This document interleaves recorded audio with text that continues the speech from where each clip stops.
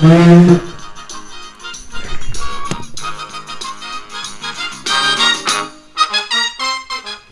right, good afternoon. It is a fantastic Friday. Let me see what date it is. It is May 1st, first day of May. It's been a fair May day up here. I think in France it's a special day because on my WhatsApp French family text, there were a bunch of flowers that my wife's family took pictures of and sent us. So I think May Day in France might be a big deal. I don't know. I'll have to ask her later on. But happy May Day all to you. May 1st. We are week 5, day 5. That's right. Day 25 of NBMS remote. It's flying by. It goes by both quickly and slowly at the same time. They say when you have a baby, Miss Walding told me this. She said, long days, fast years. And I think that's kind of how I feel about this. It feels like the days are long, but fast weeks. It's already been 5 weeks that we've had official school days, and we've had spring break, and we had a dead week. So it's been a while. It just kind of boggles my mind how quickly time is going, but when I'm in it, it feels like it's not going very fast. Started today with a meeting. 6th grade group got together, talked about some of you students, trying to make sure everybody's on track. It was a really fun meeting. I logged in a half hour late. I was debating whether or not I would talk about this because it was embarrassing for me. But I think it's important too because I just want you to know that this is a complicated time. My meeting last Friday with the science department, I guess it was 2 Fridays ago, was at 9. And so that number 9 Friday just stuck in my mind. So I showed up at 9 and I was like, oh, I'll get there a little early, check in with some of the 6th grade teachers, and I logged into Google Meet and there were 12 people there and they're in the middle of a conversation and I was just like, oh, oops.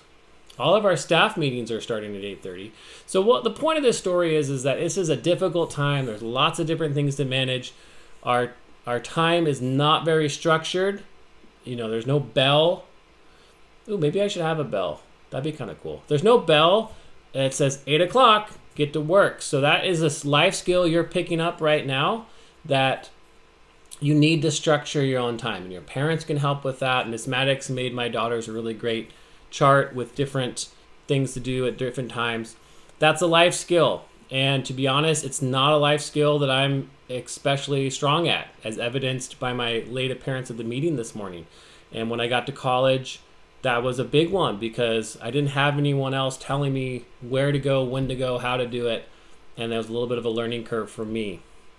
And my roommate, Barry, he never went to class. He had a hard time. So I did learn a little bit then, but being a school teacher, like I am, it helps me because I need that structure in my life. It really helps that I have periods and quarters of the year and all these, holidays that kind of keep my life in order. Basically, my entire life has been on the school system since kindergarten, and it's weird not to live on that schedule. So this has been a challenge for me that way. I was embarrassed that I was late to the meeting. Wasn't really a big deal in the end, but I just want to let you know that we're making mistakes all the time, and that's okay. It's a new process, and it's going to make you have better time management later in your life. So that part's good. All right, so hopefully you're having a fantastic Friday. I do have a birthday today. Beatty from 4th period. Her birthday is today on May 1st. Happy birthday, Beatty. I'll also do a couple, I didn't think of this earlier, but why not? Let's do a couple weekend birthdays because I won't have a video over the weekend. How do I get there? I'm going to show Mr. Ryberg how to do this later on. It's pretty easy. Leah Tutman, birthday is on Sunday. So happy birthday, Beatty and Leah. Hope you have a good birthdays.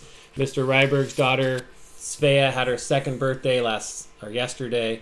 So we went to Safeway, got a couple balloons. They might have said Happy Mother's Day on them, but I think they said Happy Birthday.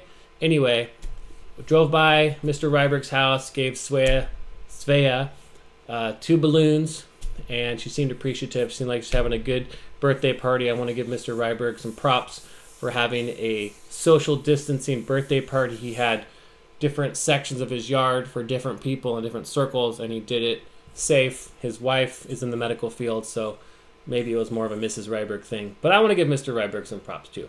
All right, so where was I? Today, we are talking about cell wall. Here it is. I don't know why I always look behind me. I know it's there. I have it here too, don't I? They're only found in plants, fungi, and bacteria. They are outside of the cell membrane and protect the cell and give the plant strength. So yesterday, I said that cells or animal cells have a cell membrane. They do not have a cell wall, but plant cells have both. And the cell wall is outside the cell membrane. Okay? Reminds me of, there were two mushrooms at a party, and one mushroom went up to the other one and said, "Hey, you're a fungi." Anyway, fungi also have cell walls and some bacteria. So why is that important for a plant, for example? Well, plants don't have bones. They don't have an exoskeleton like insects do. Every animal, besides ones that don't, like jellyfish, they have like cartilage and things, but they either have a skeleton or an exoskeleton.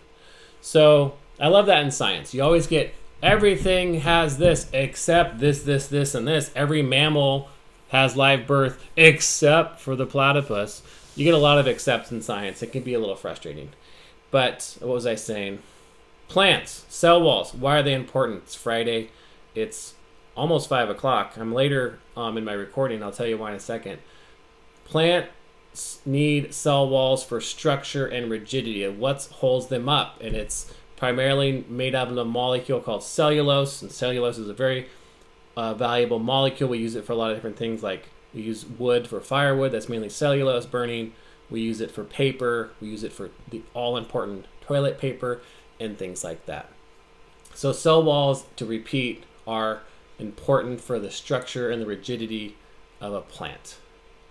All right, so the reason why I'm recording later today is that Mr. Cutter and I were planning on doing a short hike to go do some jar identification down at the creek, and he got caught up with too much grading, so he wasn't able to make it. I was going to have Mr. Cutter be my guest speaker today down at the creek, and that didn't happen. So I can smell the charcoal. I got some charcoal going on the barbecue. I'm going to slow cook a tri-tip tonight, so I'm excited about that. Hopefully you have some fun Friday activities over the weekend. Just got some new restrictions or lessening of restrictions from Santa Cruz, the beach one. It's a little unclear to me even now, but I'm going to look into that and give you a report exactly on Monday what's happening. The good news is for me and others that enjoy, golf is back, and it's thought it was going to be back on Monday, but it's actually back tomorrow, Saturday, May 2nd. So I might go out to Seascape or De La for a little twilight session, or maybe Sunday. So maybe I'll see you out on the golf course, maybe on a walk. Wave from a safe social distance. Stay safe, get your work done, finish up the assignments this week for my class that are due on Sunday. I'll be grading those on Monday and Tuesday. And I'm really enjoying making these videos. And thank you to my guest earlier this week, Mr. Dixon. And like I said, stay safe, have a great weekend, and I will see you next time.